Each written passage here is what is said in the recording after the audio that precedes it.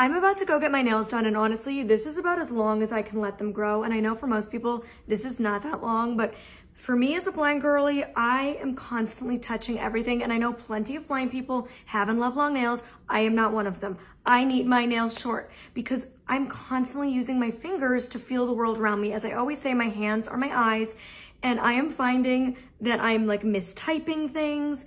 When I go to touch things with the tippy tips of my fingers, my nail like stops me and I can't feel it. It's so annoying. I mean, I've got to have my Braille reading fingers fresh and ready, so here we go. I'm home with my short yellow nails.